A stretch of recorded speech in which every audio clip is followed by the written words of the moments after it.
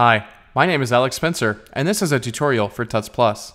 The Disk Utility application is a powerful tool for keeping the drives that are connected to your Mac happy and healthy.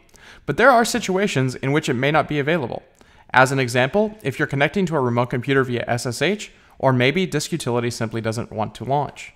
In this tutorial, I will show you how to find a disk that may have an error, verify that disk from the command line, and then repair it if need be from the command line as well.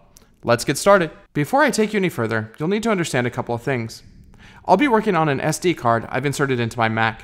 If you need to target your Mac's hard drive specifically, make sure you substitute the word Macintosh HD or a backslash in place of the SD in any of the commands I'm showing in this tutorial.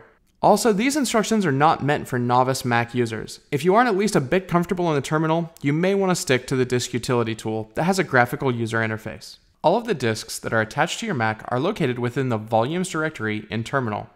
This directory is located one step away from the root of your Mac. The command used to switch from directory to directory is cd. In the terminal, type a slash, and that is known as the root or lowest level directory. So to switch to the Volumes directory, you'll type cd /volumes and then hit return. Now type ls and press return. You'll be presented with a list of disks that are attached to your Mac. Once you have a list of disks, you can target one or many of them for verification and repair. To start the verification process, type disk util verify volume and then the drive identifier. As I mentioned earlier, I'll be targeting SD, but if you were to target your Mac's hard drive, you could replace that with a slash or Macintosh hard drive. Once you have your target set correctly, press return. You will see it run the test, and when the test comes back, you will either see that it has come back successful, as I have shown here, or you will see an error message that says the volume with the name of the volume you identified was found corrupt and needs to be repaired. Assume for a moment that the disk did come back with an error or needing repair.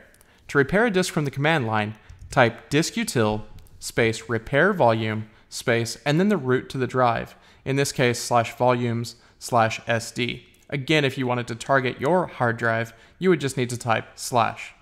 Once you're done, press return.